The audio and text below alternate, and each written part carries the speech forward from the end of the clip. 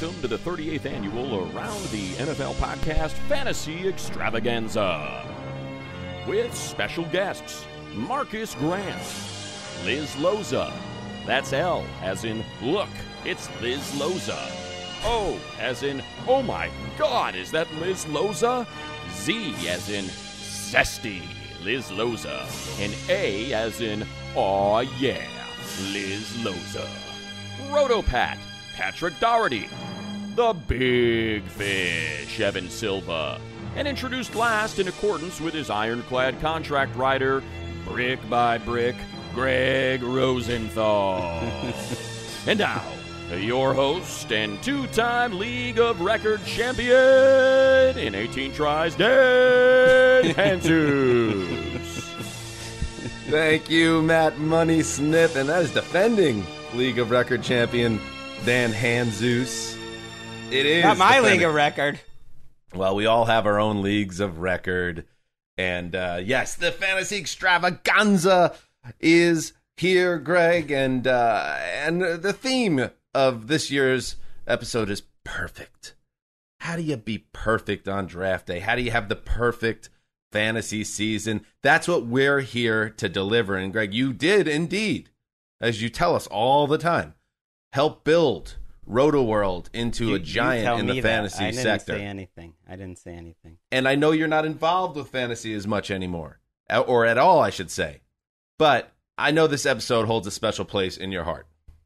It does. I mean, I don't like it when Silva makes little comments on Twitter, establish the run. I've done his pod a couple times where he's like, "Oh, you're an old man. You're out of the game." He doesn't even respect my opinions anymore. I think Roto Pat probably feels the same. Another, former coworker of mine. I hope Liz Loza respects me. I know we respect her. I mean, she got a lot more pop than Marcus on the intro. And, we've done this show for 8+ years. I didn't think you could surprise me anymore with how it opens, but that was incredible. What a talent Matt Money Smith is as a host. But I have a feeling you wrote those words. I did not write the Liz Loza bit. That was improv. Wait, really? By Money. Yeah, that one took me by surprise. It's a little, if you're a fan of Family Guy, a rather famous Robert Loggia bit from that show. But yes, this is, and Liz does not respect you, by the way, just to answer the question. No, probably not. I get it. You got to be in the. Why is it though? What is it about? You're either in or you're out. But here's what I would say to defend myself: when you're out, I think you get a different perspective. That when all those fantasy guys in the bunker, and maybe Marcus will come on soon, we'll talk about that. There's a little bit of a hive mind, and even though they try to get out of it, it's like, oh, this guy is average ADP 53, but I have him 39, and it's like, ooh, that's a strong take. Well, how about I have him 15th, because that's what reality could be. Like, reality is going to be way bigger in terms of surprises and anomalies than any of these rankings are ever going to be. So get some stones, fantasy analysts. That's what I say. Wow, I like that. Greg hitting out against, biting the hand that once fed him and built his career, really. I mean, he built his career off the back of fantasy sports. But that's just Greg. That's just Greg. But do you think I would have done it? I would have done it forever if I didn't get some other opportunity that felt like, oh, let's do something different. Let's not be in 17 leagues and be totally stressed out. Me and Wes, we both had that experience where we got a little burnt out. That fantasy didn't feel as fun anymore. When it's your job, when football's fun, but fantasy became a little bit of a job. Now you love ball and you closely follow every team. Do you really think, I know you're not active in fantasy leagues anymore, but do you think the Greg of 2010 or whatever it was would kick the Greg of 2021's ass? I mean, is it really that different in terms of football knowledge versus fantasy football knowledge? No, I don't think so. Yeah. I mean, luck is easily the most important factor in a fantasy league, and everyone that comes on today will admit it. And plus, I still got those, I still got the experience. If I jump back in, I jump in back all the way, and that would be to win some money. Luck is very important, and as I said, I did win my league of record last year, even though I had Carson Wentz and Ben Roethlisberger as my two quarterbacks, because you know what else I had? Alvin Kamara. The greatest championship performance of all time in Week 16, those 6 touchdowns against the Vikings. I still smile when I think back to that. I believe it was Christmas Day. Oh, yeah. Unbelievable. Anyway, enough of that. What? Did you hear that, Craig? What is that? I think we got something on the line. I think it's a big one. What's the big fish? The biggest of all fish. Evan Silva is our first guest on the Fantasy Extravaganza. And how fitting, Evan from EstablishTheRun.com. Dude, how are you? Thank you for joining us again. This is officially a tradition on the ATN podcast. Yeah, I think we've done this almost 5 years at this point, and keeping the tradition alive. It's the season is inching closer. I spent my entire morning adjusting rankings for the Sony Michel trade, and things are starting to get real. So I'm excited. It's a tough month. August is sneaky the worst month for a fantasy guru like Evan Silva because of just the constant draft kit updates and all that stuff. But he is literally the biggest of fish, as I've probably said on this show before, when I first met him after already being his boss for 3 years and found out he's actually 6'7" and 325 pounds. I had to start changing my tone on instant message. Evan, it's seriously like a draft or a fantasy season doesn't start until we have to reconsider where Darrell Henderson fits in the pro football landscape. But, we're going to get into some sleepers and busts. And again, Establish the Run.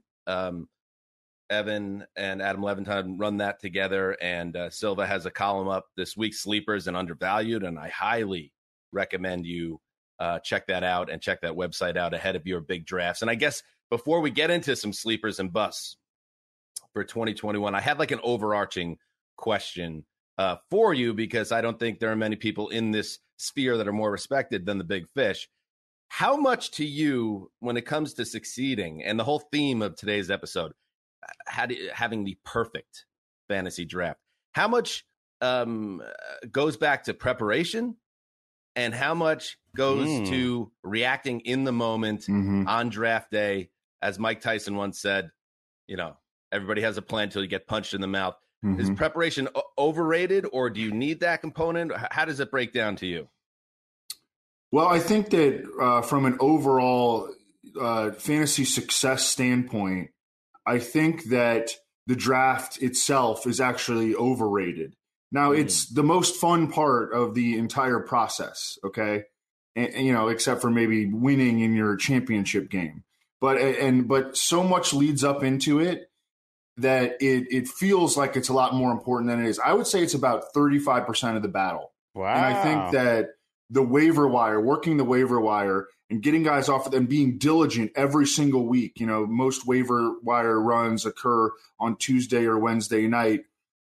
Making sure that you are on top of that waiver wire every single week, I think, is the true key to success, because you can actually build a team going wide receiver heavy and then making critical running back pickups during the year and building like a super team. This is how these notions of zero running back and anchor running back, these new strategies have come about, because people have figured out that, especially with so many leagues moving toward full PPR and stressing more flex spots and starting more receivers, traditionally leagues would just start like 2 running backs, 2 wide receivers, 1 tight end, ship it, a kicker and a defense. Now teams or leagues are using 3 wide receivers, 2 flexes, full PPR, so building around wide receiver early builds and then using the waiver wire to pick up running backs during the season.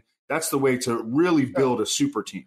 So in other words, a good draft strategy is focus on building super positional groups, and then you could really focus in your waiver wire quest on the position group that you maybe didn't overlook, but you purposely went away from on draft day. Yes, but you also have to consider that it's really hard to find like a wide receiver 1 off the waiver wire.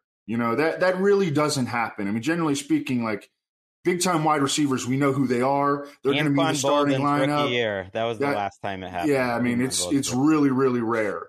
and teams are also running more 3 and 4 receiver sets, so they're just getting a bunch of more wide receivers out there on the field, it's much easier to find a productive running back off the waiver wire than it is a wide receiver.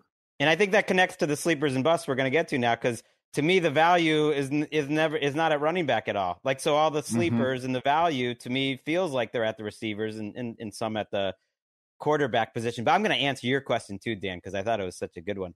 I think the preparation is important, but it's like Aaron Rodgers or Patrick Mahomes' preparation. No one prepares more than them. But then once they get to the game, it's like you got to just do it by feel, and you got to do it by like all that study, and like it still has like a little in other words, improvisational magic that you need. You need that subscription to establishtheRun.com, obviously, but that's not the whole battle. Okay, sleepers and busts. Evan Silva, who's the guy? Like, who's the guy? Ooh. And I even, in my league of record, I have people that listen to this show, and I actually don't like that, and I don't think it's fair.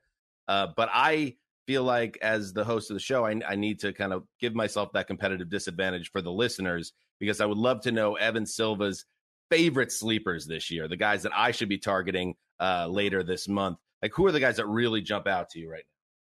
Well, I'm going to go like with some deeper sleepers here, and I'm going to start off with a guy who's has been near and dear to your heart, Dan. Maybe no longer, but he's a guy by the name of Sam Darnold. Oh, yes. Okay. Okay. So we know that the post. Well, that's what most people are going to say. He doesn't even get drafted in most drafts, and I think that he's going to be a quarterback that people may pick up off the waiver wire early in the season, because I think he's going to start fast. Because first of all, he's got a really soft schedule coming out of the gate. Okay, week 1 against the Jets, who have one of the worst cornerback units in the league, just lost Carl Lawson, their best pass rusher. Week 2 against the Saints, Dennis Allen's defense on a regular basis starts off slow, winds up becoming the strength of the team.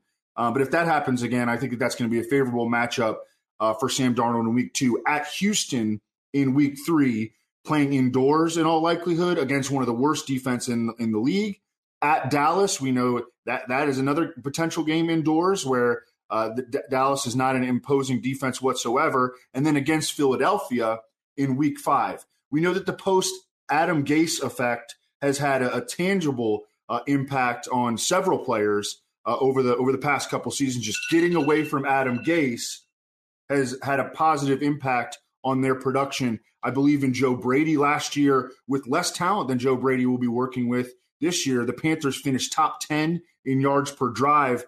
Christian McCaffrey's back. DJ Moore is a budding superstar. Terrace Marshall looks like he should have been a top 10 pick. And Robbie Anderson, who just got the big contract, reunited with Sam Darnold. So I think that if you are in a position where you want to take, like, let's say Justin Fields or Trey Lance, and you think that they're eventually, once they get in there, they're going to be top 5, top 10 fantasy quarterbacks, but you need somebody to sort of build a bridge to those guys that you can get for cheap and will be productive early in the season. I think that Sam Darnold is a very cost-effective I like option. that, but like Dan's league, you start 2 quarterbacks, so that's a great sleeper. And it's okay, excellent. Your league structure changes. But are you really going to start, if you're in a 1 quarterback league, you're really going to start Sam Darnold in those 4 weeks? Probably not. I mean, what good does it do for you? I'd rather, because I don't see him, and I think you disagree, Silva, as a guy who could potentially be in the top 5. That's who I would want to take as a sleeper, or potentially top 8. And you mentioned the rookies, and at this point, it seems like people are drafting Lance and Fields high enough where it costs a lot. Like, you're going to have to take them as your legit QB2. I don't care. Like, I kind of hope Trey Lance doesn't win the starting job, and that, pushes his value even lower, and you take him, and that's fine. And you just stash him because he could be a top 5 guy. Fields could be a top 5 guy. And the other one that got circled a little bit that isn't too high is Matt Ryan. I think he could be a top 5 guy because that defense is so bad. And I think the offensive coaching is going to be so good. That defense in the NFC South, those secondaries, other than Tampa, are terrible. And you could just see Matt Ryan putting up 4,500, 5,000 yards in like a 7-10 season. That the Falcons aren't particularly good, but you could see him finishing QB5, QB6. Usually you don't have a former MVP in this type of conversation, but I get that. Matt Ryan is a little bit under the radar right now. A little breaking news that just went down as we're recording this. Evan, Teddy Bridgewater named the starting quarterback of the Broncos. Good for him. He earned it. Do you think, because, all right, listen, Teddy replaced by Sam Darnold. Do you think Teddy is a potential sleeper in that offense? There are a lot of good pieces in Denver. Is he a guy that you can go get very deep in the draft and end up getting nice return on him?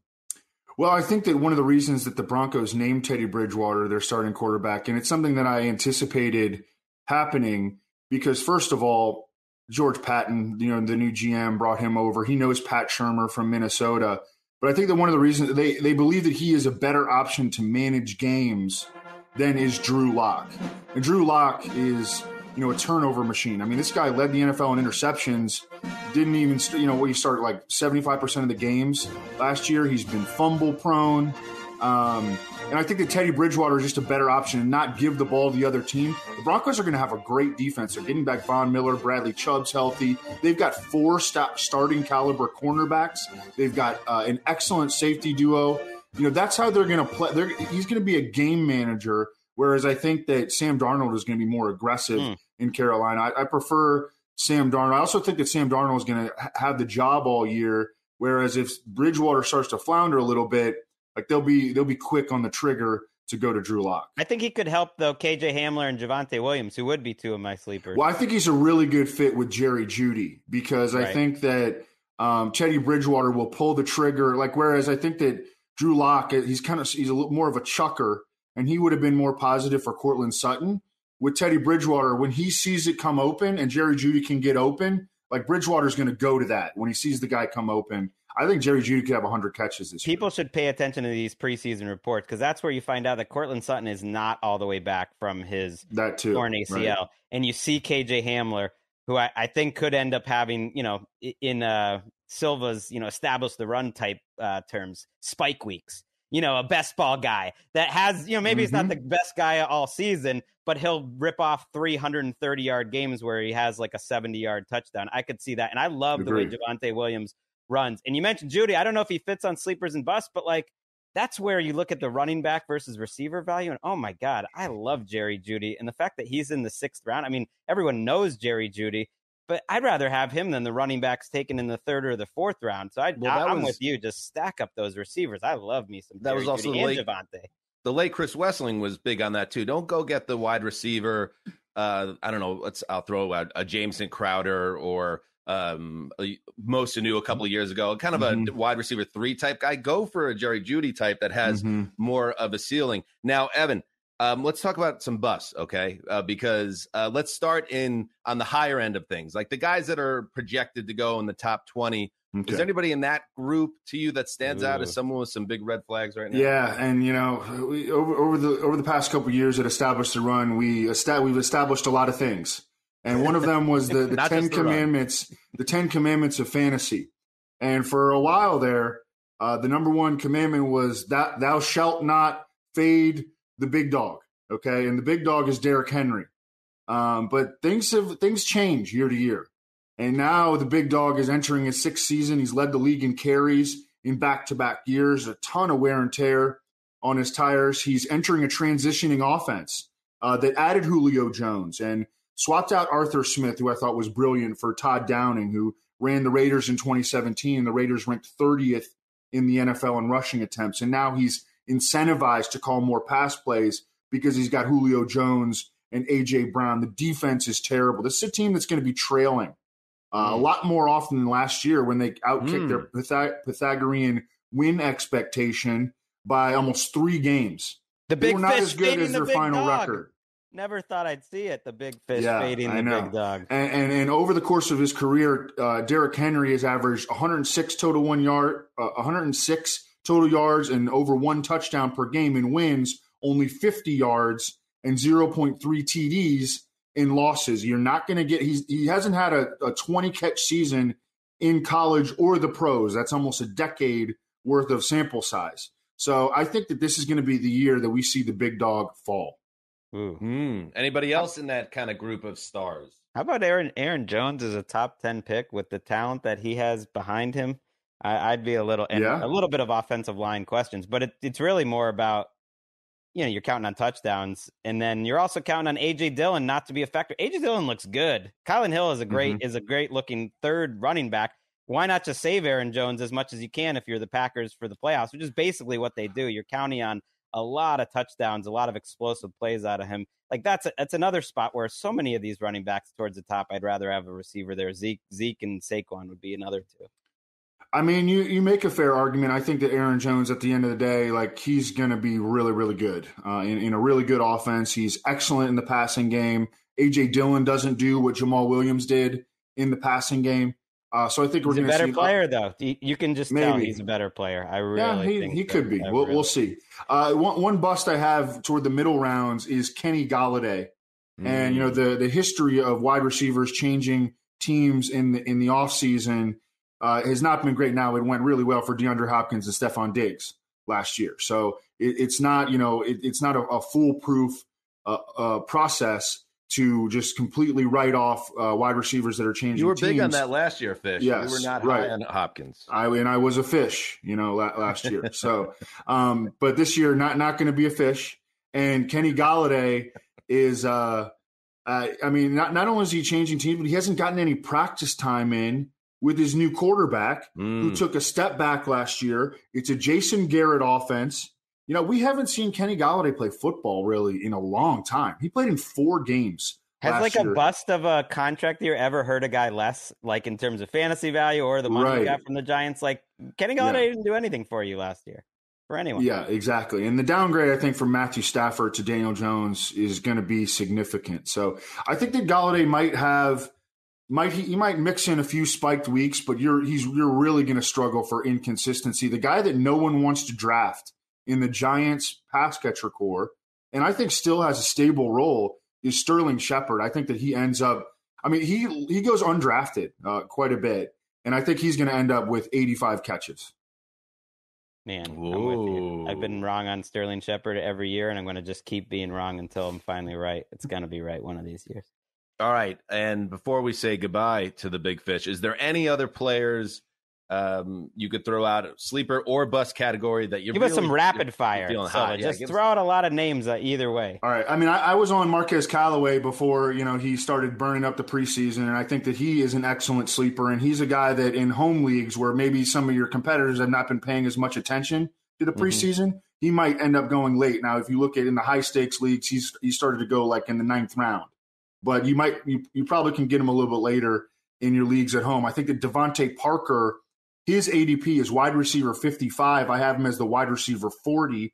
He's a good value. Cole Kmet, I think, is an excellent number 2 tight end. I think he's rarely going to come off the field this season. If you want to go a little bit deeper for a sleeper tight end, Donald Parham, who the beat writers say is cutting into Jared Cook's role already. Jared Cook is old, falling off the cliff, 34 years old. Donald Parham only caught 10 balls last year, but 3 of them were for touchdowns. This guy's 6'9". He was the best player in the XFL.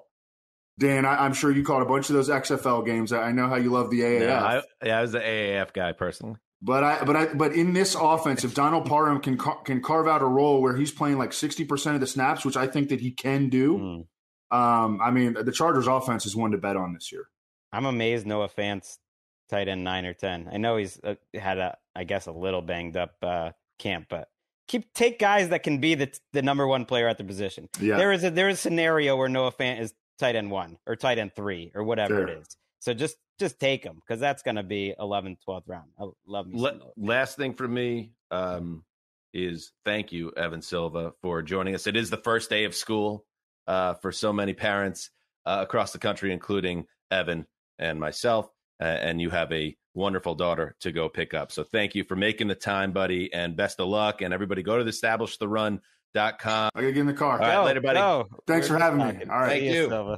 There he goes, Greggy. The Big Fish, the largest of all fish. And by the way, if you want to take this moment here to do your little victory celebration about your boy Teddy Bridgewater, a little TED Talk for Greg Rosenthal, because he's got a shot here to lead a very promising Broncos team. I got to admit, that was bad podcasting by me during that segment because I'm scrambling. We're trying to get Evan Silva out on time. I'm looking for sleepers and busts, and I don't think the enormity of Teddy Bridgewater taking that job quite hit me yet. So let's just celebrate it right now. Let's go. Like, I'm a Patriots fan. If the Patriots and the Broncos are playing, I'm going to root for the Patriots. But this year, I'm a Broncos fan. Already was getting there, and now with this news, I don't need any more. They were once the team of West TL, but now I don't need to wait till the season starts to see how they look. They are the team of THAL, Rosenthal. Oh, wow. I'm all in on the Broncos. They're going to the playoffs. I think they'll win a playoff game. Everything I wanted from Teddy last year in Carolina, it's going to happen with this great roster in Denver. Love it. You know, you often mock me for going third person, but this, you know, if I went to a patent office right now and I find out that team of THAL is already registered, I'll know that you're Machiavellian. I think I broke it out once now, but now, yeah, it's sticking. I don't know if I can get you guys on board. I mean, I just was trying to make it rhyme with West TL or ATL. There's really no way. But I believe it. I mean, I do. I have fun with Teddy. I think it's okay to root for players. Not everyone that you root for has to be the best player in the league. But I really do think this roster is Super Bowl ready if they had Aaron Rodgers and playoff ready with a little Teddy Bridgewater. And don't get it twisted. And I know we've been at crossover Teddy Bridgewater, but I've never had anything against Teddy. In fact, he's a great story and a great comeback story, and by all accounts, a really good dude. So I'm really torn because I'd like to see your analysis go up in flames and him struggle, and that would bring me a lot of joy personally. But also, if Teddy thrives, that's a nice thing, too, because he's a good dude who deserves it. I appreciate the honesty. I think after 8 years, we're just now more honest with each other. That's good. Speaking of good dudes, our next guest is a mainstay on NFL Network, NFL.com, the Fantasy Podcast. You see him all over the dial this time of year, and now we welcome him back to the Around the NFL podcast. He is the great Marcus Grant. Man, stuff like that never happens to me. Man, stuff like that never happens to anybody except for Marcus. Yeah, how about Marcus Grant in a Boomerang reboot, you in the Eddie role? How about that? That was sort of my life in like junior high and high school after that movie came out, especially because his name was Marcus Graham, so it was really close to my name. So like you don't know how many people would just walk up to me in like high school and just go Marcus. So that was my life as a teenager. Well, you could have worse role models for sure. I know this reference is too old for Erica, but I love Boomerang so much. Yes, so do I. It was like my favorite 1992 movie to watch when it was on HBO. There are just so many great lines in it and a great cast, and I want Marcus in the Marcus Graham role, and I don't think that's asking too much. I'm fine with it. Let's do it. All right, Marcus, welcome back. You're as rock solid as it gets in the industry. There's only, but even though Evan Silva is the big fish, we only have big fish on this show, and you're a big one indeed. And I just want to say, Marcus, we are breaking it down kind of by tiers here, or I'm not saying to you, Marcus, but the audience. So, Evan, we focused on the sleepers and busts and some overall fantasy philosophy. With Mr. Grant, wide receivers and tight ends. What do you feel about this positional group? Overarching thoughts as we get into the conversation. Well, you can't pick two more different positional groups in terms of depth. Wide receiver is by far the deepest, and tight end is easily the thinnest. So it's sort of, I've taken two different approaches with it, where I tend to go very early on tight ends. I've drafted Travis Kelce in the first round in countless drafts this offseason. If I don't get him, then I'm fine with a Darren Waller or George Kittle somewhere in the first couple, 3 rounds. Tight end, or a wide receiver rather, you can sort of wait on because there is such depth. A lot of times, I might not go until the 4th round before I get my first wide receiver, just because there are still plenty of quality players there, and I can feel okay about it. I want 4 or 5 wide receivers though. Like, I mean, that are good, like top 40 wide receivers. I want 4 or 5 because injuries are going to happen. Hopefully, you got a flex spot, especially if you got a flex and 3 receiver starters. I was really surprised as a fantasy outsider, Marcus, to see when I checked in on the ADP. Wow, Travis Kelce's going 12th. Because to me, it's like, I don't know. He's always been Travis Kelce. He's never gone 12th before. So I don't want him the year that he is going 12th. Because to me, nothing's different about him. He's still the same guy. He's great. You're locking in a tough position. I get it, but I mentioned Noah Fant. There's other guys, Mark Andrews. There's plenty of breakout type guys that I feel like you could get later when you can just stack up those like superstar receivers at the top if you can get them. Yeah, I don't think anything has changed with Travis Kelce. I think things have changed with us. It's that every year we kept trying to tell ourselves that, tight end's going to be deeper this year. It's going to be deeper this year. And it never was. We would always come into August thinking that, hey, you know what? There's going to be these mid-round tight ends, and at least a couple of them are going to pop. And then we get to October, and we're like, this is a morass, and this is awful, and why did we think this? So I think instead of just foregoing all that, you like that, yeah. Instead, we decided to forego that, and we're like, you know what?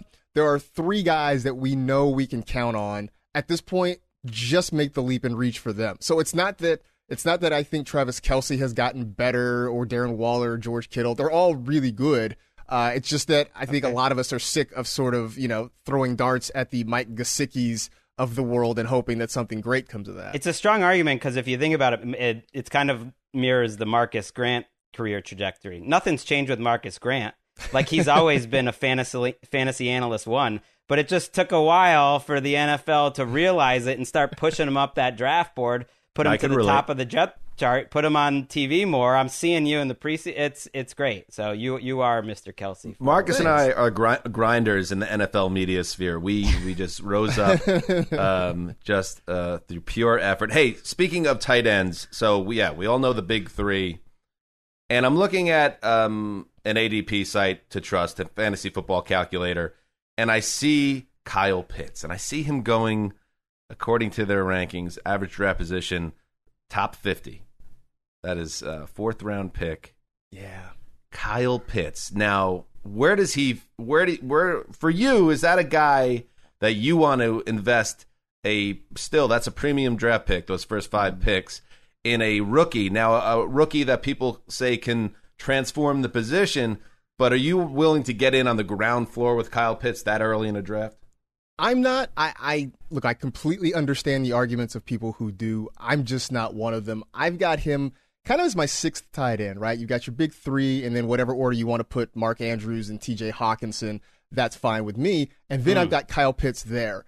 Everybody, we a lot of times, set these expectations for players. Last year, Clyde Edwards-Helaire, I think, was a victim of our expectations, where people overdrafted him because of what we thought he could be. And I sort of worry that about Kyle Pitts because we have set his standard arbitrarily somewhere just south of like Saturn.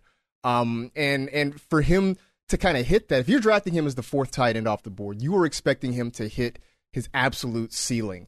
And history just kind of shows us that doesn't happen with tight ends. And because we have set that ceiling so high, it just feels really difficult for him to get there. I think even if he is very good, which I expect, I just don't think it's going to be where people are anticipating him being. I think next year, I think we can talk about that. But I think this year, I would have him as my 6th tight end, maybe draft him somewhere a few rounds later, which basically boils down to I'm not going to draft him because he's going to be gone before that opportunity comes. Yeah, that's fascinating. You saying that Hawkinson was in that next 3? It's another one as a fantasy outsider. I'm like, what? Wait, he's in that 3? Because I just do think about like which guys who do you want on your real team? I do think people get a little caught up in the situations more. Noah Fant is a better football player than TJ Hawkinson. It's not even close in terms of fantasy skills, in terms of a receiver. So it's like why? So is Mark Andrews. I don't even think they're in the same ballpark. Maybe Hawkinson changes, he develops, and he's in a great situation, but I don't get that. I'm going to throw a question by you, Marcus, because I want to get this take out there. It's my number 1 fantasy take of the year. So it's not really a question. It's just a platform for Greg to play along with. It's both. The question is like the guy that you can't draft at wide receiver too early, that there is no too early for this guy, that if Marcus has 20 teams, you're happy that he's on 17 of them, but usually a pretty good guy. For me, without any doubt, it's Terry McLaurin. I don't think you can take Terry McLaurin too high. I think if you're at the top of the 2nd round, I don't care. That's not too early for him. You want to take him in the 1st round? I don't even care. Like I would put Devontae Adams ahead of him, maybe Stephon Diggs, and that's it. And sometimes I think you get caught up in like, let's beat the ADP by 4 or 5 spots or whatever. I personally just think he is going to have a monster season with Fitzpatrick. I think 1,500 yards is like absolutely within reach. And so to me, I couldn't take him too early. If I was drafting, I'm just going to take him in every draft. That's the guy I'm staking my claim to. Do you have a guy like that at wide receiver? I do. Well, first off, I don't think you're crazy with the McLaurin take there. When the football team went out and got Ryan Fitzpatrick, everybody who was already high on Terry McLaurin just went to the moon about him, just because we know what Ryan Fitzpatrick can be and what that's what I thought. And then I looked, and he's still like the 8th or 9th receiver in the end of the 3rd round, and that surprised me because to me the moon is like wide receiver 1. I think that's possible. You think it's like a football team tax here? Because I'm guilty of this. Like when I think about it, and I look at the top 5 or 6 receivers that are going: Adams, Hill, Diggs, Hopkins, Ridley, Metcalf, Jefferson. Scary Terry's not there. Is it because he's got a bad nickname? Is it because Washington's offense has just been so uninspiring for decades now that it's turning off basics like me? I think it's some of that. I also just think it's, a lot of times it's muscle memory, right? When you see that, Devontae Adams, Stephon Diggs, Tyreek Hills, those guys, it's just we have become accustomed to drafting those guys as the first handful of players off the board. And it's hard to do that. It's hard to sort of break away from that. So maybe that has something to do with it. But to answer your question, for me, it's CeeDee Lamb. I mean, it's, same division on a team that I think is going to throw the football a ton, on a team that has become certainly more Dak-centered over the years, and on a team that defensively I don't expect them to be, a ton better than they were last year. So I think that the Cowboys are going to be in a lot of track meets, which means you're going to have Dak throwing the ball a lot. And this talk that they want to move Lamb all over the formation, get him just outside of just being in the slot and get him outside a little bit. I also think he's definitely getting a Hard Knocks bump, with some of those highlights and stuff we're seeing there. But CeeDee Lamb is a guy that I have been trying to draft in as many places. And it's been, a lot of virtual fist fights because everybody's kind of feeling this way about CeeDee Lamb. Well, hear me out on that. Devil's advocate on this, because this is out there as a thought as well. Amari Cooper, I mean, he's going to get his targets. He's got to eat. You have Michael Gallup also in that mix. You have Zeke Elliott. He's getting to me a Hard Knocks bump as well, where it looks like it's going to be a good Zeke season potentially, and that's going to lead to a lot of touches for him. Is there not enough footballs to go around to make CeeDee Lamb the breakout player that many people think he will be this year, myself included? I mean, I think there's a concern about that, but I think we're sort of brushing that off just based on what he did in those 4 or 5 games that he had with Dak last year before the injury. I mean, it looked like he was going to really take off. And I go back to last year, and you look at that rookie wide receiver class, and my take at the time, and I still believe this, is that last year Justin Jefferson was the guy you wanted as a rookie. But if you're talking a longer ceiling, for those folks who play dynasty football, I thought CeeDee Lamb was the guy with the higher ceiling. So I still believe there's an opportunity for him. You mentioned Michael Gallup. I keep thinking that he's kind of the Jan Brady of that Dallas Cowboys offense, right? It's like he's a good player, and in a situation where he can get opportunity, he's probably not going to get the same kind of targets as Cooper or Lamb. But I think, for folks who are drafting and you're looking for a wide receiver late, Michael Gallup's a really nice option because I think if you're looking for kind of a depth add at the wide receiver spot, I think he's going to get plenty of opportunities. I'm amazed by the talent of the receivers. You said you might wait at receiver a little bit. That's not my game. But there are such good guys available in the 5th, 6th round. I'm kind of stunned. I would start taking them a little early, but of these guys who I all love and think like, wow, why it's crazy how talented the receivers are getting taken in the 6th round or so. Give me an order, who you like, who you don't. Ayuk, and again, I love all these picks. Ayuk, Judy, Deontay Johnson, and OBJ. To me, those are all like potentially fantastic values to get that late. I would probably go Ayuk first. I'm hashtag team Ayuk all day. So I go Ayuk. I would go Deontay Johnson, Judy, and I'm putting OBJ 4th, and that's a hard call for me. The only reason I'm doing that is because I feel like there's such a wide range of outcomes with him. I think the guy that we saw for the Giants all those years, that player is still in there. But I don't know that the Browns offense is going to feature him the same way that the Giants did once upon a time. They've got 2 very good running backs. They've got a defense that is going to keep them in every game, so they're not necessarily going to have to sling the ball around a lot. I do think that, another year with Mayfield and Kevin Stefanski in that offense is going to help, but I just feel like there are going to be weeks are going to be weeks when Odell looks like the Beckham of old, and he has those spike weeks and he helps you win. There will also be weeks where they just don't need him, and he's just not going to get a large target share. So it could be sort of a roller coaster year for him. He's the flip side of Kelsey, though, to me, where it's like there's a chance he's the wide receiver 4. Like when a guy used to get taken in the first and second round, and he's getting taken in the 6th round, and he's healthy, it's like I like taking that guy. That in general, that's how you do things. I'm a little wary of OBJ being more name than game at this point, as Chris Wessling was known to say. Last thing, real quick, Marcus, which rookie will be this year's Justin Jefferson at wide receiver, and why is it Elijah Moore? You know what? I do love Elijah Moore. I do. And especially for where he's going in drafts, he seems like a really great value. But for me, the answer is going to be Devontae Smith. From the moment he was drafted, he was the best wide receiver on the Eagles roster, and maybe this is their Where is he their way getting to taken? He's going kind of like 7th, 8th round in a lot of spots. Maybe this is the Eagles' way to sort of make up for whiffing on Jefferson last year. But I think he's the best receiver on that roster. The one word that keeps coming up when you talk about his route running is just he's a technician. And I do think the Eagles are going to throw the football a lot more than people are anticipating. It's also why I kind of like Jalen Hurts. If I'm waiting on a quarterback, I think there's something. I think there's something there with this passing game in Philadelphia. You have any deep sleepers? I know he said last question, but just like sprinkle a couple of names, not deep sleepers, but maybe at the bottom of Greg, we're on the schedule here. So my favorite deep sleeper at wide receiver is Amon-Ra St. Brown. And people are calling me a USC deep homer, and that's fine. I'll take that. That's whatever. But because whenever you talk about him, he might be their number one receiver. He really might be their number one receiver. Team, it sounds like. But people also keep saying that he is sort of going to be the Detroit version of Cooper Kupp for Jared Goff, and if that's the case, that's not bad. Love that. Right. That's a great one. Not bad at all. Marcus Grant, follow him on Twitter. Watch the Fantasy Show on NFL Network, and of course the NFL Fantasy Podcast.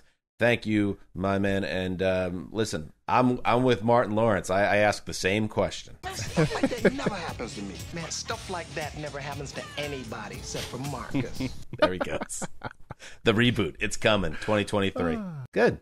Well, we're on a schedule. One of the good guys. We've been here for what? You've been here longer than 8 years or 9 years. Like I've been here 4,000 years. Right. I'm a wizard, actually. One of the glue guys inside the company. So it's great to see him. Yes, we love Marcus. And no, you got in that extra question. You kind of try to usurp my power as the host. It's because we're on a schedule, and we got to stay on schedule. Now we're 3 minutes behind schedule.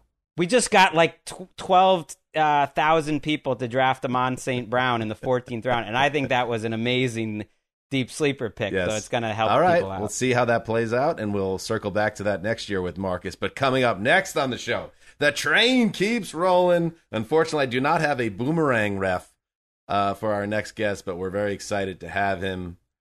He is one of the great fantasy writers out there. I have to thank this man for taking me to my league title last year because I just studied his writings and acted accordingly, and it all worked out in the end. Pat Doherty, welcome back. Or welcome to? Is this second time? First time? I think it's 2. I think anyway. Back. Hey, welcome to the Around the NFL podcast from Roto World. Roto Pat, what's up, buddy? Not much. You said I'm one of the greats, but I heard the end of Marcus's talk. I'm like, Marcus sounds way more prepared than me. Marcus sounds really smart and in the zone. Well, there is a reason you've only been on once over the years, Pat. Like an amazing person, writer, fantasy analyst, and we talk about brick by brick. A lot. Dan does on the show. Yeah. Our listeners might not know. Goal Line Stand. That's the rankings column over at Roto World. Matthew Poliat started it way back in the day, and then he gave it to me. I gave it to Wes. And then Wes gave it to Roto Pat here. That's the lineage, and he crushes those rankings with a lot of mirth. Not even a little bit of mirth, a lot of mirth. We go all in on the mirth, and no pressure following in that group. And I'm glad you shouted out Mr. Poliat, where you could probably give people like 100 guesses who began the football rankings at Roto World, now NBC Sports Edge, and our baseball guru Matthew Poliat probably wouldn't be one of them. But yeah, Poliat He's He's like one truly of the bricklayer. There's nothing. He did the entire site by himself for 5 years. So yeah, he's pretty. I was about to say he's one of the most unheralded like secret weapons, and he's pretty heralded actually. Like he is heralded, He's but decently heralded. he needs to be even more heralded than he is Matthew Pouliot. He is a true fantasy sports legend. We are going to talk quarterbacks now with RotoPat, but on the subject of branding, and we've talked about this on the show as well, the change in the name of that website. Do you have to rebrand and pivot to NBC Sports Edge, Pat? Yeah, the Edge Pat, like at least Edge Pat, it says many characters. So I have such a love-hate relationship with the name RotoPat. Like I like the fact that it's memorable and that it's stuck. And vintage. It's vintage now. You know, everyone wants vintage. You know, I was nostalgic before it was like even a thing. But you've got children now. You're like a grown man, and so I like the fact that it's like my name or whatever. Like I'm a one namer, but I still would have preferred at Patrick Doherty on Twitter. It's just my Irish name, way too many characters. And so, back in the day too, you wanted fewer. They counted like characters against the, like your name characters counted against your character count. So if people wanted to tweet at you, you can't have them wasting like so many characters on the super long name. And that's how RotoPat was born. Well, we love it. I love it as a hook for your whole career. But now we need to change our focus and talk quarterbacks. And let's start here. Let's talk about some MVPs, past and present, and maybe future. Okay. Pat Mahomes, obviously the number one quarterback here. The only question becomes, when is it too early to take a Pat Mahomes? I think that factors in how your league is structured. Josh Allen, I imagine we still feel very good about Josh Allen coming off last year's incredible season. How about Lamar Jackson, the 2019 MVP?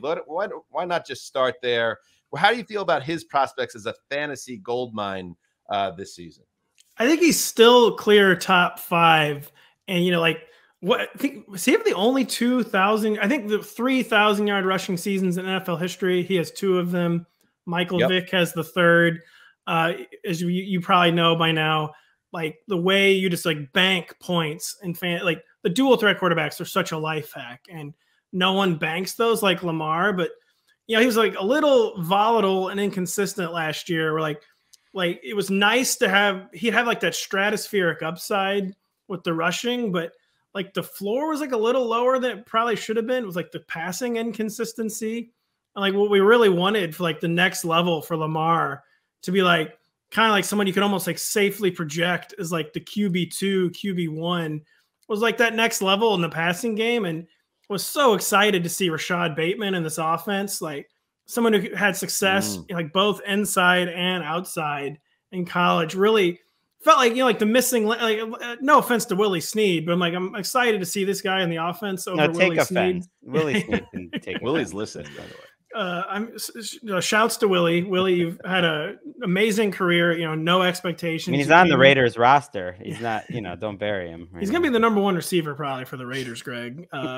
And like this was so excited to see. Another first round receiver that maybe someone to take pressure off Marquise Hollywood Brown, and like this, like the Ravens really needed this. And like maybe even if it's just someone they targeted like over the middle of the field again, even if they never got the outside cooking, like Lamar has trouble getting cooking on the outside, like another guy who can do like major damage over the middle of the field down, if that's the way they want to use him.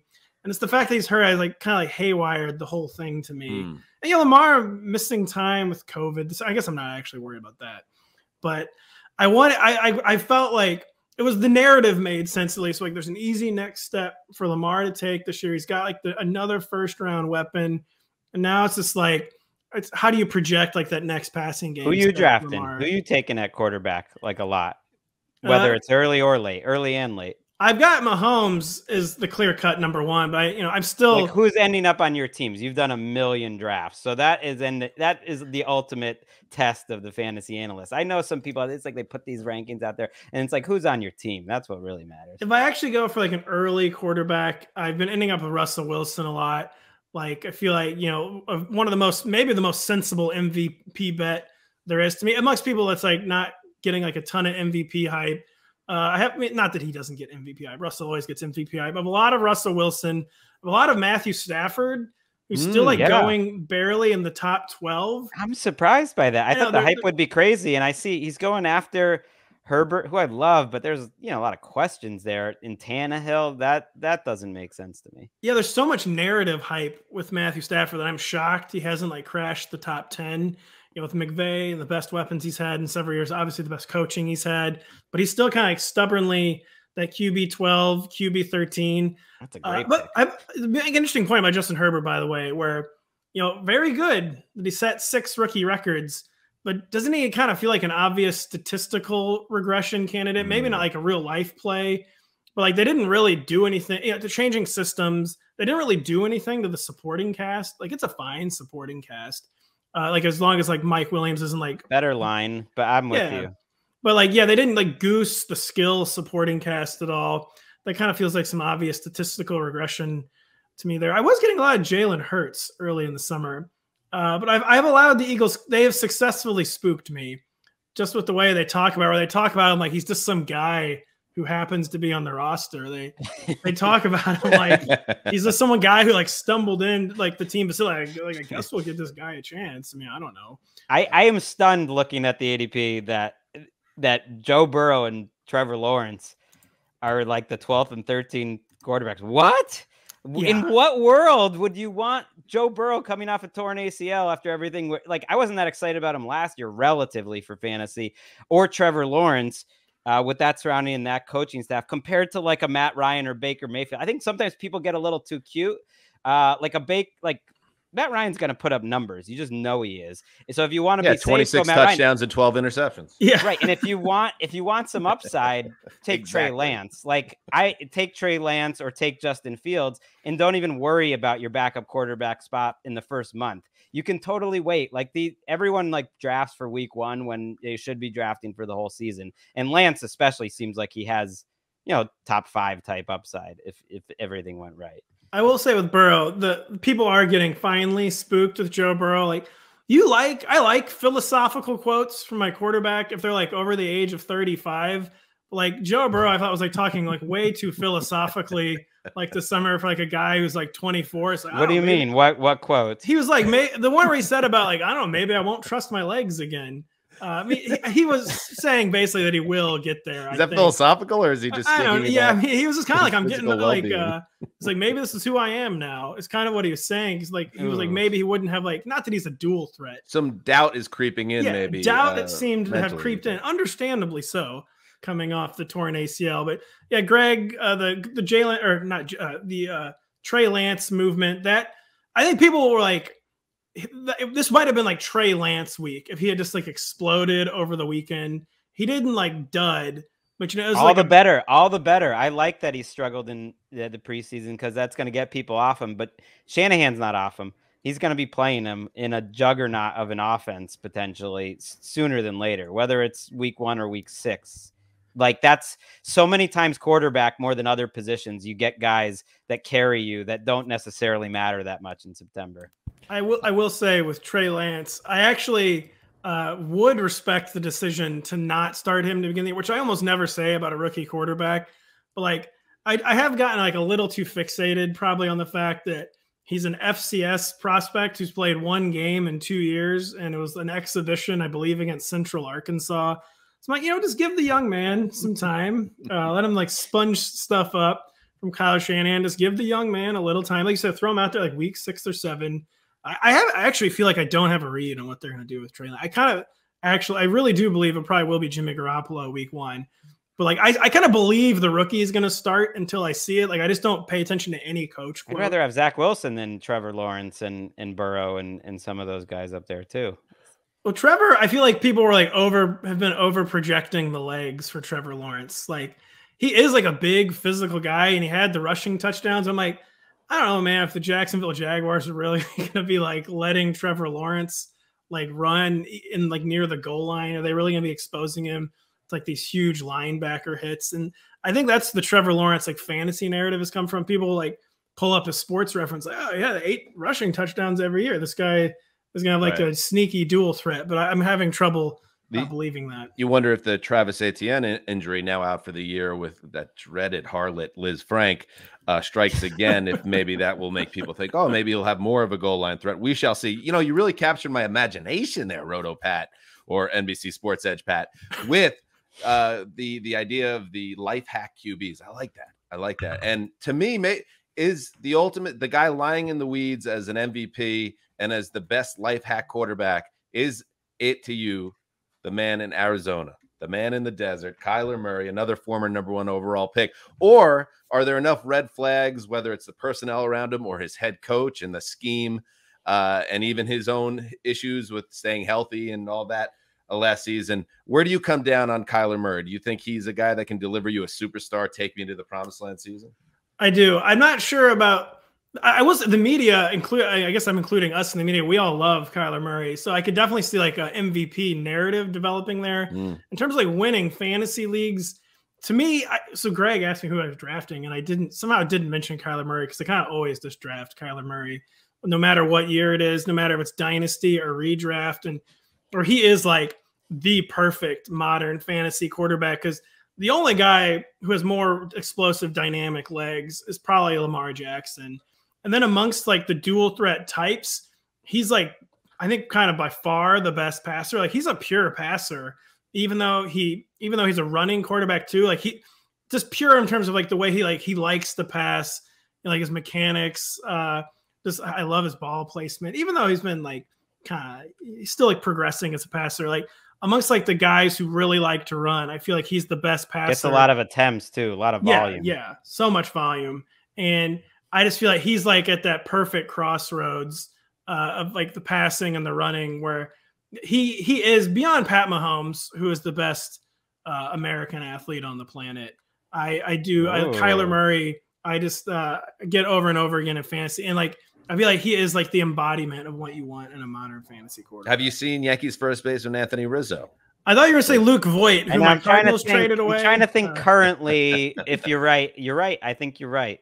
Right now, not like football. Historically, but I'm just saying at this moment, Kevin Durant's having a pretty strong year. But I don't get though the difference between Mahomes and like Aaron Rodgers being 1 round and 5th round. Aaron Rodgers feels like if you feel like going safe at quarterback, there's no scenario that I foresee that Aaron Rodgers doesn't absolutely deliver you great numbers this year. And it's the flip side to like, take the Justin Fields that has a top 5 upside, but it also isn't bad to just hit doubles. And there's no way Aaron Rodgers is missing this year. There's no way. I don't see a huge difference between him and the top guys at all. I think with Rodgers, it's as simple as people open up his Pro Football Reference. They see his 9.1 touchdown percentage from last year bolded because it led the league, and people just like, well, there's no way like his touchdown percentage will be that high again. It's fine. He'll throw 32 instead of whatever. I mean, it'll be fine. It'll be great. It'll be fine. Well, Greg, old quarterbacks don't ever have success in this league. What about Dak? Do you have any concerns with him coming off the ankle, coming off this training camp that's been marred by the shoulder issue that's led to the reps and all that stuff? Are you full speed ahead when it comes to Dak Prescott, or do you have some reservations and you're like, well, if I could choose between Dak and say Aaron Rodgers, let me just go with the guaranteed double or the home run, or you say I'll ride with Dak, he's ready to roll? I think I have allowed myself to become #concerned, where it's kind of like a weird situation where I'm like, well, I wish I could just worry about the catastrophic ankle injury who's come back. I wish I could just focus on that. And like, you can't even just focus your injury, like anxiety from Dak on his ankle anymore. Like the shoulder, I'm sure it's fine. But yeah, it went from the classic, he's probably going to practice, like tomorrow or Thursday, to, well, we're calling the Texas Rangers just to see what's going on with the shoulder. I know. I like when they were like, it's nothing. But we're calling the Rangers because we have no idea what this is.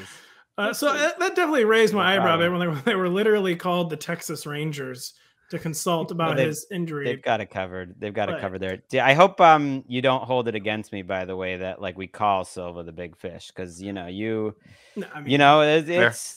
it's sharp elbows in the fantasy industry. We're friends. Obviously, Pat. We work together long time. But I know there's like a lot of resentment potentially. I call him the big dog, not the big fish. Is the only disagreement there, where Evan's the leader of the industry. No one at NBC would ever say a bad word about Evan. He's the god. He's having so much success out on his own. He's like the leader of a movement, basically. Evan, I worship at the altar of Evan still. He's like a big brother to me. See, it's almost like Evan is gained this position of power within the industry that you have to watch what you say because he's got sparrows around him. And if you say something to Evan, he might physically come down upon you. I mean, he'll just stand over you menacingly. Yeah, Evan's a rather large man. Yeah, he'll just menace me and make me take like 8 Goldschlager shots, which is something that happened one time, by the way. He's a tough one to drink with. So yeah, it's hard to keep up. And finally, my last question for you, Roto Pat. Which rookie will be this year's Justin Herbert, and why is it Zach Wilson? So I've noticed the Zach Wilson train has left the station. I've noticed this theme. It has this week. It really did. But people aren't taking him in fantasy drafts. He's probably going undrafted sometimes in 1 QB leagues. No, I'm not taking him for the very scientific reason of like when I watched Zach Wilson's so I'm a Mizzou alum. When I watched Zach Wilson, he reminded me so much of Drew Lock minus the interceptions thrown to linebackers constantly.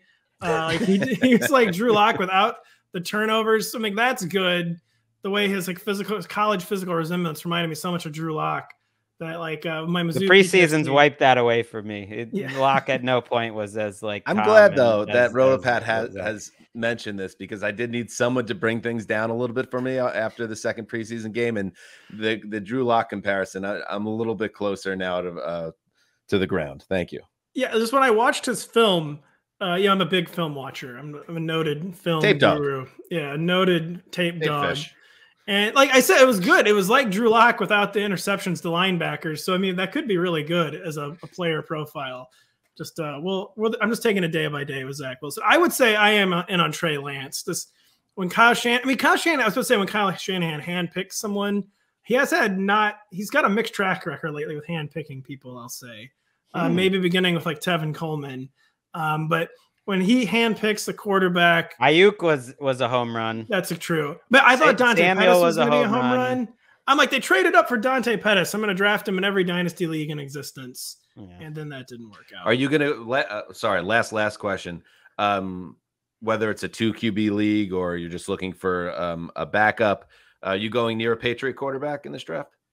I mean, the only one I would go near is Mr. Cameron Newton. Although he's missing some pretty critical days of camp, I think that job felt close to locked up to me for Cam, and things are just set up so beautifully for that power rushing attack. And like, there's some crazy fantasy stat. I wish I could remember. I think maybe the Lord or Rich Rebar tweeted it, but I think he had like as many top 8 fantasy weeks. Last year, he had like more top 8 fantasy weeks than like only 4 or 5 quarterbacks. The other weeks he was like, then like below 30. But the rushing is just so important in fantasy, and they're set up so well to run.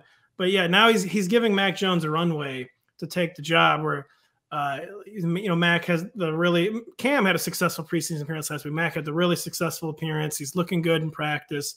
Tom Curran, NBC Sports Boston, thinks he could backdoor the job, and now Cam, despite being perfectly healthy because of his coronavirus goof, not knowing the protocol, whatever, not practicing for like the most critical week of practice of training camp, and I'm afraid he may have has maybe left the door ajar for Mr. Mac.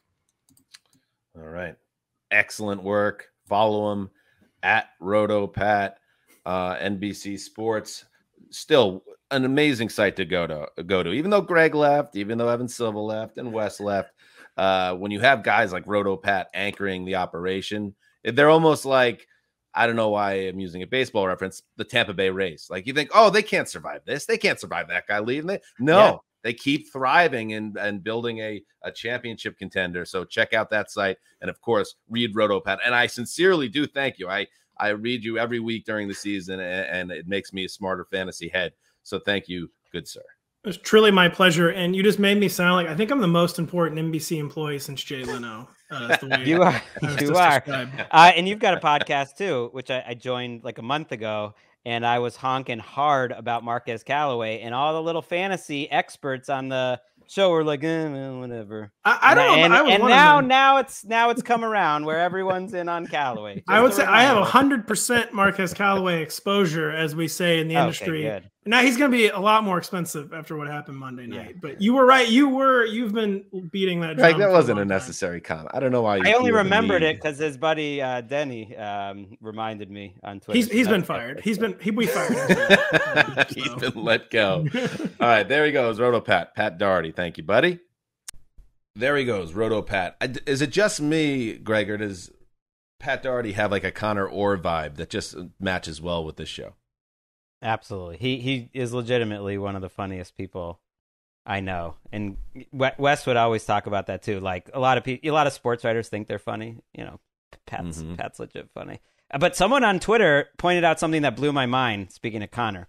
And I'm wondering for your take on it. You might have to listen to the tapes. Someone noticed that Arif Hassan, actually it was my friend Adam, who has a great Saints Twitter podcast himself. Our guest on Monday's show. Yep. Yeah, that Arif Hassan and Connor Orr sound a lot alike. Their voices are very similar. And then I thought about it, and I was like, okay, I see that. Is it possible that we are all Connor Orr in some ways? Just like the tone of it and the way they talk, I can feel it. What if this is all just a simulation and Connor's running it like Algae Rhythm from Space Jam 2? I'm in trouble then. I don't feel confident about what's going to happen to me. Like Don Cheadle, you don't have to say yes to everything.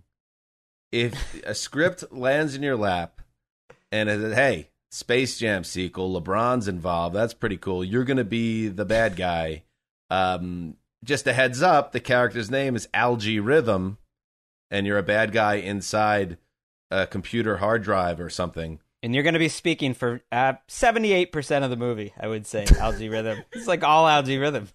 It's his movie. Maybe pass. There are some red flags, sometimes just simply through a name. I'm with you. I'm just delighted that we're having a breakout Algae Rhythm conversation on both of my podcasts, because we spent the solid 15 minutes on the Jesselnick and Rosenthal Vanity Is Project that true? talking about Algae Rhythm a few weeks Man, ago. this development, when your kids start to get old enough to go to the movies and stuff, and you start seeing some of this stuff, it's like, whoa, what is going on over there in Holly Weird? Am I right? Speaking of Holly Weird, our next guest, I just learned, was on one of my favorite TV shows as like head nurse number 7, the show 24. And now, wait, really? Yeah, this is true story. I just found out. This is research, and this is what pays off. Just like in fantasy, research pays off. She is now really the boss over at Yahoo Fantasy. Liz Loza, welcome back to the Around the NFL podcast. What was it like working with the great Kiefer Sutherland? That is a whole evening we'll have to discuss. But actually, I only was supposed to have like 3 lines in the episode, but I am very good. And this will shock you in no way, given my now profession. I'm very good at managing men with short tempers. And Wow. Kiefer Sutherland, in fact, fired another actor and gave me another episode and a promotion because he had a temper tantrum. And, you know, thank you to my mother's dating history, I'm really good at managing grown toddlers. Wait, you had to calm him Reveal down? Magnifico for you. How about that? That's amazing. I have a great, before we get into running backs talk with Liz, a really quick, great Kiefer story. A friend, this is back when I was living in New York. Kiefer likes to go out and get loose and have fun. And my buddy's coming out of a bar, and who's kind of stumbling out of the bar, but it's Kiefer Sutherland himself. And this is at the height of 24 fame. And the guy, my buddy, he was feeling no pain himself. He went up to Kiefer and says, "Kiefer, you're my hero, man." And then Kiefer looks at him dead in the eyes and goes, "I'm no hero. I'm a disaster." I would say that's pretty on point for what I experienced. But again, he was very, very kind to me, and I got myself another episode, which is I still get residuals from that show. So please keep watching. Wow, that's Beautiful. great. It's self-awareness by him, at least, and a sign of self-confidence by you too, that you're you've got a small part on this show, and that you had the confidence in who Liz Loza is to be able to talk to the superstar and calm the situation down, and just realize he's another person. He's a disaster. I love this Thanks, story. Greg. Let's get into it. Okay. I don't know how we transition out of it, but we will. Running backs. Oh, well, the running back landscape is also a disaster. Oh, love it. Kind of agree. Why? Yeah, that makes Why, sense. Liz Loza? Why is the running back landscape a disaster in the year 2021? Well, we have a lot of, this is no surprise in the year 2021, but a lot of shared backfields. We had a bunch of injuries just over the last couple of days. We have a bunch of like electric rookies with vets that have durability concerns. And so like this running back dead zone, as fantasy fans like to call it, is a complete cadre of question marks, if you will. Like running back 15 to 25, I tweeted my rankings and just wrote, bless this mess, because it could go either way. I think you could even extend that after, the top 5 or 6, that there was this, I feel like, awareness among fantasy heads. It's like, oh, running back's very volatile. It's very risky. Wide receivers have as much upside sometimes and are such sure bets. And yet when I look at the average draft position, I'm the fantasy outsider now. It feels like it's swung all the way back around, because I'm looking at all these picks and it's back to so running back heavy early. Guys I mentioned, Aaron Jones and Barkley getting, first round, but Mixon and Edwards-Helaire and Jacobs and Carson and Montgomery, and like they're all going in rounds 2 or 3 against the best wide receivers in the league. And just as a philosophy, I don't buy that. Is that the product? I'm not doing it. I'm not touching any of those guys, because to me, the receivers are all better bets almost there. Well, you're making a good point, because in this like running back dead zone, in this glut of like, running back, like I said, running back 15 to 30, maybe, that is where last year we found Stephon Diggs, for example, right? Like that's where you're going to find some of those receivers, but it is just really hard to look at your roster and not, but also that's where you found David Montgomery last year. So it is hard to look at your roster and not think about all of the facts and the construction and the balance that you're trying to achieve. And also, I mean, I'm not one who likes to say like I am 0 RB or 0 wide receiver. I think, and this is something our friend Chris Wesseling would say all the time, like just take the best player. He'd get so frustrated. Like, what are you trying to do? Just take the guy who's the best at the spot. That's what NFL teams do. So I think there's a lot of credence to that, and it makes a lot of sense. But I also think when you're actually in a draft, like if Chris Carson is the RB15 and he's available, I am not going to talk myself out of that talent, because I know he won't stay on the field for now 17 weeks in a season, right? But that is something that other people will do. So we mentioned Clyde Edwards-Helaire, and I was one of those people who got sucked in last year. I think I took him in the top 15, and it all made sense on paper, and everyone was telling me how special he was going to be, and coming out of LSU, he was such a stud. We're hearing now the hype machine around him is building up again, that he's more comfortable in the offense, that he's been more involved in the passing game at training camp. Are you buying in on that breakout season that never happened last year happening in year 2, or is that somebody to stay away from for you? Well, I'm not staying away from him. He's my RB14 in my ranking. So just above that zone that I was talking about, he's on the bubble heading into the dead zone. But I think you've got the draft pedigree. You have what looked to be a special talent at LSU. You also have a lit offense and the approval / enjoyment from Patrick Mahomes. All of these things line up.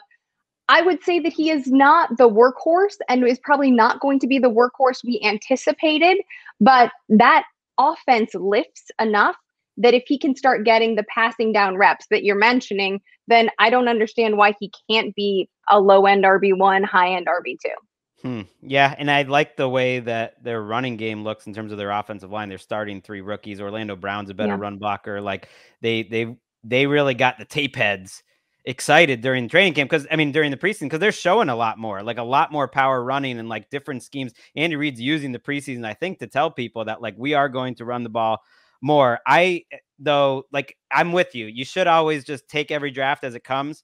And Wes would say that. I always said, like, always be flexible. Just don't have set rules, but just kind of looking overall, I have a feeling I'm going to think those receivers are better and that you're going to have to take some running backs late and work the waiver wire. I'm going to give you a handful of names I would love at running back. You tell me which ones I'm wrong or right about. Mike Davis.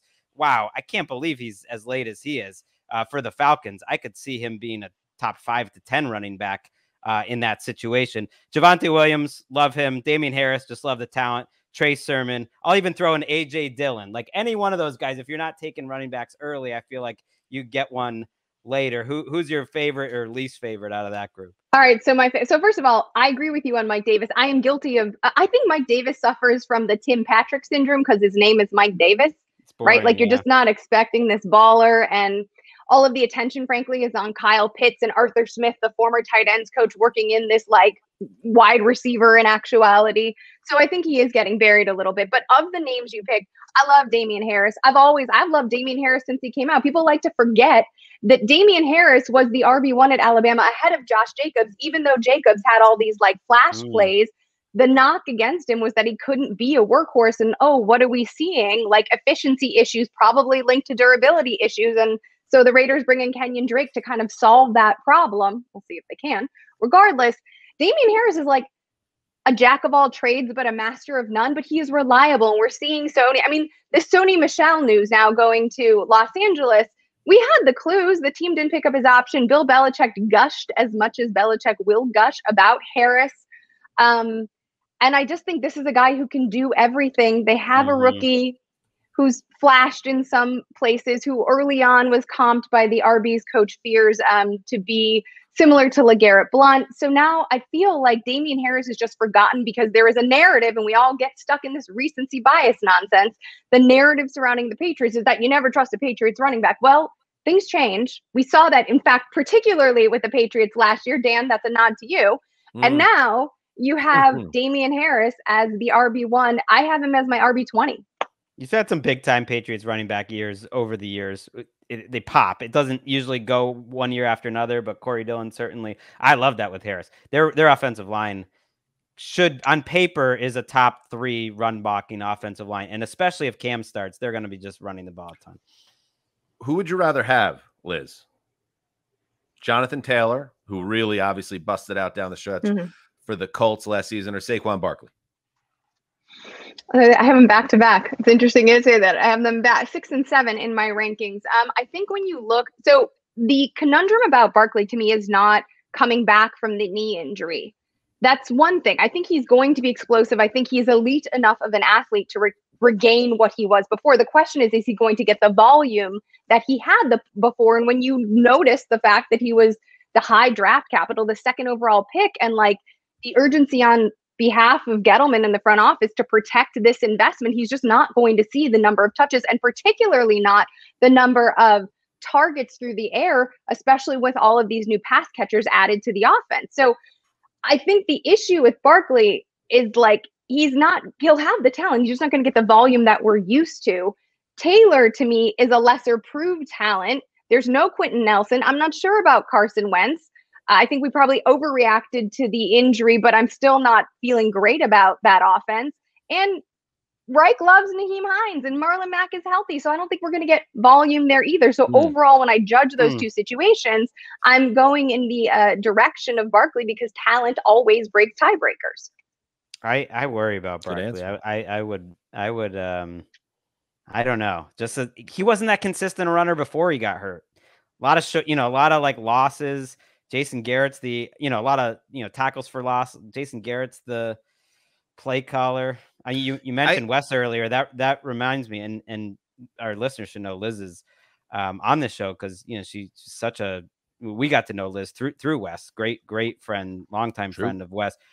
I remember when he called Jonathan Taylor one of the top 5 or 6 running backs in the league around like week 14 last year. I was like, whoa, and I think he was right just in terms of pure talent. You're right about the situation is not perfect there for him. But if I'm betting on just talent, I actually would go on Jonathan Taylor's talent at this point over Barkley coming off an injury, just because the injury has it's just there's too much. Even if there's like a 15% chance that Barkley's like hurt and never the same. Like, I'm just going to take a guy that's not hurt right now. And John, I think that it depends on the evaluation then, right? My issue with not saying that Taylor is as healthy or as talented right now is that he had the benefit of running behind Wisconsin's offensive line in college, right? So that's helpful. Saquon's never had a good offensive line. That still remains the case. And now without Quentin Nelson, I'm worried that like 1 or 2 more injuries, what does Taylor's efficiency actually look like? We don't know what it looks like behind a thin offensive line. And my last question for you, Miss Loza, which is, listen, Mark Sessler is recovering right now. He's going to be back hopefully either end of this week or next week. So I'm on his behalf, as I did on Monday. I must bring up Jake Funk, the number 233rd overall pick in the 2021 NFL draft. What does the Sony Michel acquisition mean for Jake Funk? I didn't know that Mark was sick, though. Please give him my best. I adore him, and I'm bummed he's not here to join. You work in fantasy when you have nugs on all of these players, and I am drafting an all rookie squad article that's going to run next week. And Jake Funk was, prior to this morning's news, on that list. Our Charles Robinson, who's our NFL insider at Yahoo Sports, went to training camp, and the staff was super high on Funk. They were like, nope, we're not going to bring in a vet. It's Funk. And then like Xavier Rhodes, I believe his name is, was like running in the preseason. And I was like, well, I said, but then Funk had a really good week 2 preseason game. I do think when you see Sony Michel coming in, though, although like, man, to like a 5th and 6th round conditional 22 pick is like not a lot of anything. But I do think we have to then imagine that Sony Michel is the backup to Darrell Henderson.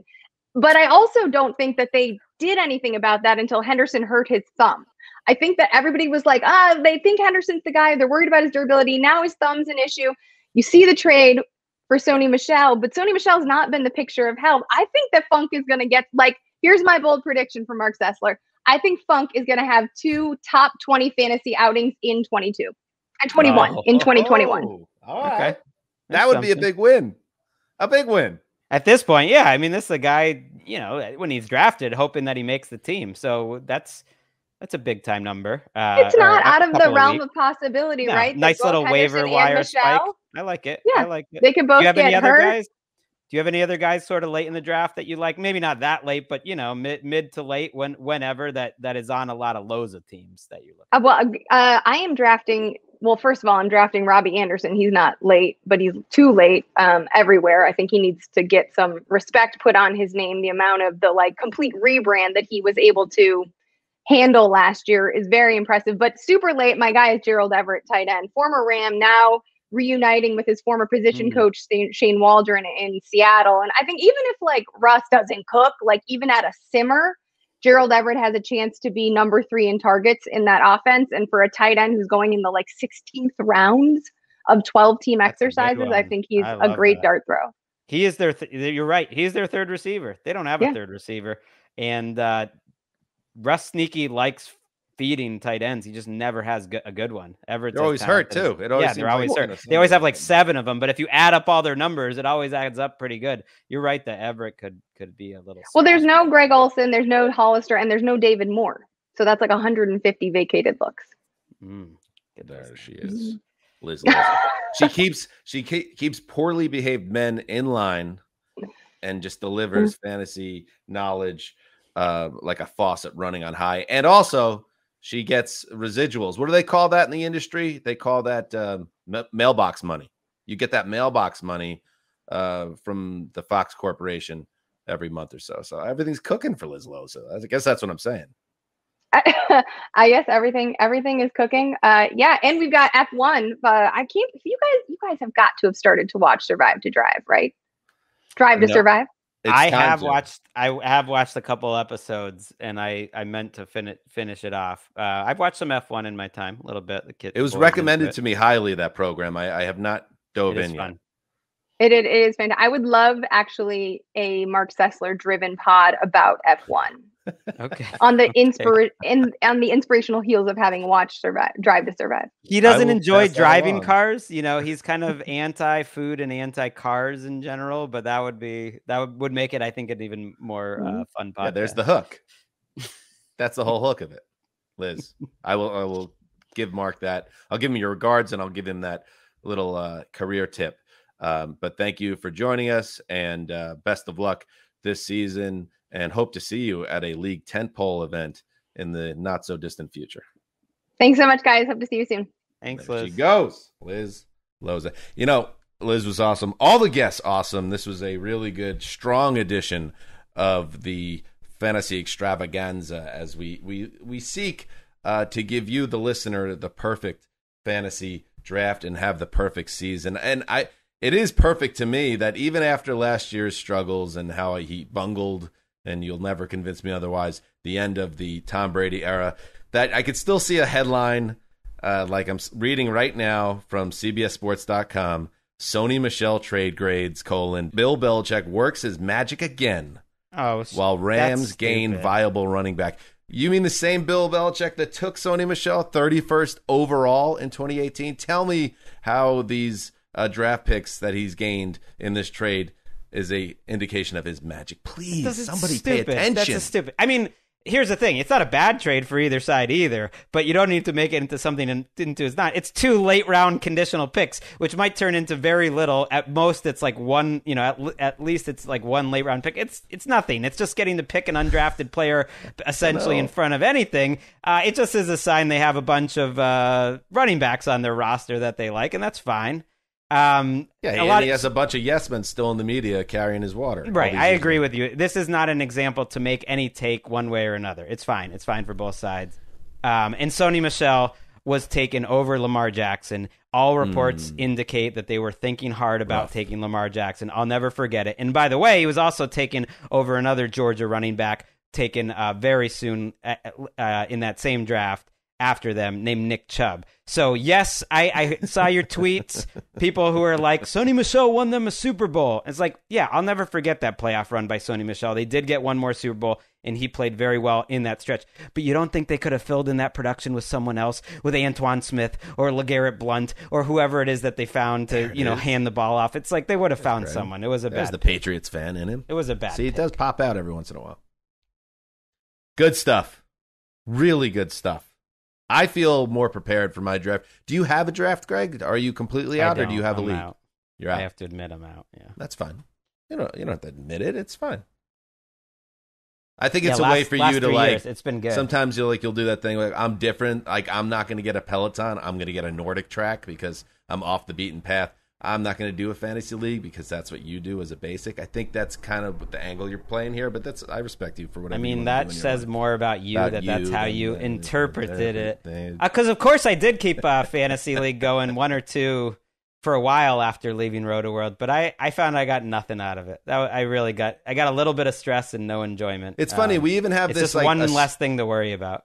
We have this stupid fun league that we do just like Connie, Gonzo, Mark, Erica, myself, just like a fun little like NFL media hive group, and you didn't even do that with us. And it was just, everybody was just like, we were on this private text chain, just like burying you. Like, we were all just like, what's wrong with Greg? Why can't he just have fun with us? But he needs to make this stance about how he's above fantasy life. It's like, not above let's it. Speak to that a little bit. It's in the immortal words of Don Draper, like fantasy football to me, like that's what the money's for. Like that's not really the context it's for at all. But it's like I got into it. I loved playing in those high stakes leagues. Love that Draper quote. I loved the high stakes leagues.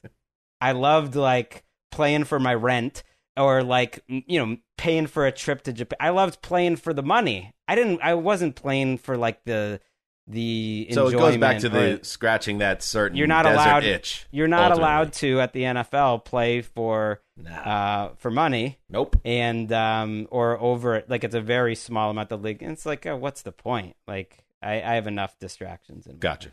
All right, fair enough. But for the millions of other listeners and fans of our league, this is a big next couple of weeks. So best of luck to all of you with your drafts. And remember my bit of advice I give every year. Friends, do let friends drink and draft, but just make sure it's not you. Just hold back on the drinking until you get out of that 90-minute window of your draft. Then cut loose with your buddies. That's all I got for you. Do you have any advice for the fans of the sport, fantasy sport, Greg, before we say goodbye? Great advice. Well, it's kind of dovetailing off, that Wes advice, which I really believe in. Don't worry about the rank. Draft the team you want. Draft the better players. Like, who's better at football matters a lot more than the situation. Like, don't worry about being bold. Like, I would much rather have Terry McLaurin than Saquon Barkley. Like, I don't care that it's 30, the ADP versus 6 or 7. Just take who you want. Right. If you're in love, have fun. If you're in love with the Chiefs and watching Patrick Mahomes, and you have a chance to take Patrick Mahomes, Tyreek Hill, and Travis Kelce, do it and just root for the Chiefs. Right. It's all mostly season. luck, It's fun. anyways. Yeah. Old Clyde in the corner making fun of you for your pick. He doesn't know anything either. Clyde. Is it Clyde Edwards-Helaire?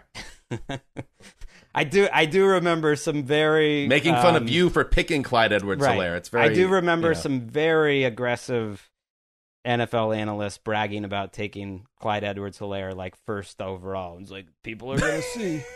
People are gonna see. All right. Never again. All right, good stuff. We'll be back. We'll do a bunker cast on Friday. Just get you, or Thursday, getting you caught up on the news that's transpired since the last Monday episode. So keep an eye out for that. But until then, enjoy this podcast. Maybe bookmark it, listen to it again right before your draft. We guarantee you, we'll win you some guap. All right. The perfect draft. That's what you're going for. Till Thursday. Heed the call.